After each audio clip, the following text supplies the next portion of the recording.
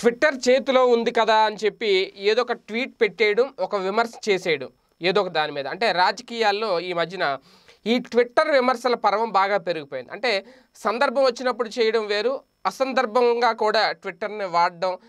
అంటే ఆ మాట్లాడే మాటలేదో ఒక ప్రెస్ మీట్ పెట్టో లేదంటే బయటకు వచ్చి మాట్లాడితే రాజకీయాలు కూడా చాలా పద్ధతిగా ఉంటుంది, అందరూ కూడా టీవీల్లో చూస్తారు. కానీ ఇలాంటి వ్యాఖ్యలు ఎందుకు ట్విట్టర్ వేదికగా చేస్తారు అనే దానికి అర్థం పద్ధం లేని అంశాలు చాలా కారణాలుగా కనిపిస్తూ ఉంటాయి. తాజాగా లోకేష్ గారు, అంటే గత కొద్ది రోజులుగా ఎప్పటి నుంచో లోకేష్ గారు ఎక్కువ ట్విట్టర్ వేదికగానే విమర్శలు చేస్తూ ఉంటారు.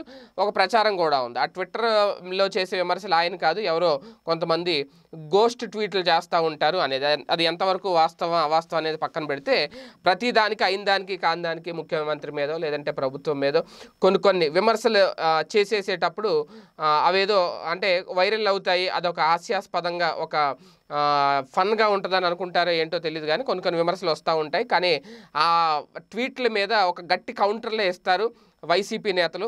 అది కూడా వాళ్ళ ట్వీట్ల రూపంలో ఇచ్చే తక్కువే. విజయసాయిరెడ్డి గారు లాంటి వాళ్ళు కూడా ట్వీట్లు చేస్తూ ఉంటారు. కాకపోతే అవి చాలా కన్స్ట్రక్టివ్గా ఉంటాయి. అంటే కొన్ని లెక్కలతో కూడి కొన్ని ఆధారాలతో, అంటే ఏదో ఆరోపణ చేయాలి బుర్ర చేసే జల్లేయాలి అనే ఉద్దేశంతో కాకుండా ఆయన కొంచెం అంటే చంద్రబాబు గారు మొన్న ఇన్సిడెంట్ జరిగినప్పుడు అలాంటప్పుడు కొన్ని అంశాలకు సంబంధించి ట్విట్టర్ వేదికగా ఆయన మాట్లాడుతూ ఉంటారు. ఓకే, ఇప్పుడు జగన్మోహన్ రెడ్డి గారి మీద లోకేష్ గారు చేసిన ట్వీట్ ఒకటి బాగా వైరల్ అవుతుంది సోషల్ మీడియాలో. అది ఏంటి అంటే ఆయన జగన్ గారి మీద జగన్ గారిని చూస్తే పాపం లోకేష్కి జాలేస్తుందంట, లోకేష్ గారికి జాలేస్తుంది జగన్ గారిని చూస్తుంటే అని చెప్పి ఒక ట్వీట్ ఇప్పుడు వైరల్ అవుతుంది సోషల్ మీడియాలో. ఎప్పుడు వైసీపీ ప్రభుత్వంతో పాటు సీఎం మీద జగన్ మీద సెటైర్లు వేసే విమర్శలు చేసే లోకేష్ గారు ఇప్పుడు మరోసారి ట్వీట్ చేశారు ట్విట్టర్ వేదికగా. జగన్ను చూస్తే జాలేస్తుంది అంటూ ఆయన చేసిన వ్యాఖ్యలు.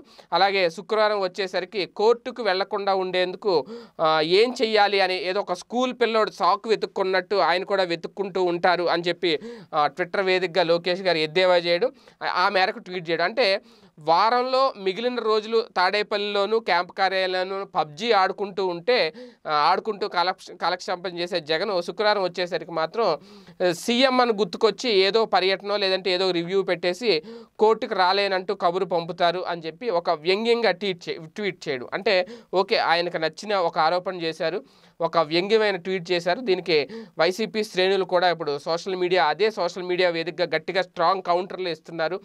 ఎవరిని చూస్తే ఎవరికి జాలేస్తుంది అనే ఒక ఆల్రెడీ ట్రోల్స్ మొదలుపెట్టారు.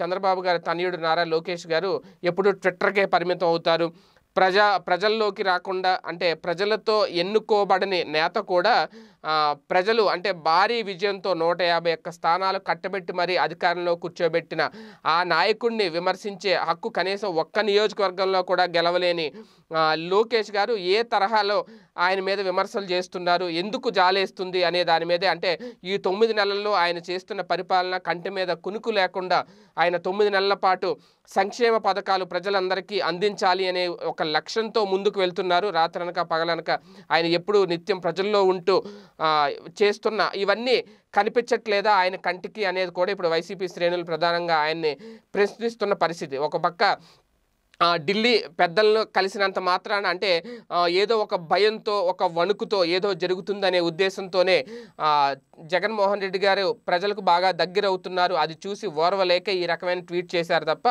అంతకుమించి ఏం లేదు అనేది కూడా ఇప్పుడు ప్రధానంగా సోషల్ మీడియా వేదికగా వైసీపీ శ్రేణులు లోకేష్ గారి ట్వీట్ ఏదైతే ఉందో దానికి కౌంటర్ ఇస్తూ కొన్ని సంచలన వ్యాఖ్యలు చేస్తున్నారు.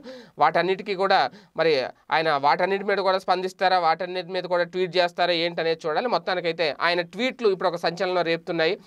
వైఎస్ఆర్సీపీ తెలుగుదేశం శ్రేణుల మధ్య ఒక కొత్త చిచ్చు అయితే రేపుతున్నాయని చెప్పొచ్చు. ఈ వీడియో గనుక మీకు నచ్చినట్లయితే లైక్ చేయండి, షేర్ చేయండి. మరిన్ని వీడియోస్ కోసం మా ఛానల్ను సబ్స్క్రైబ్ చేయండి.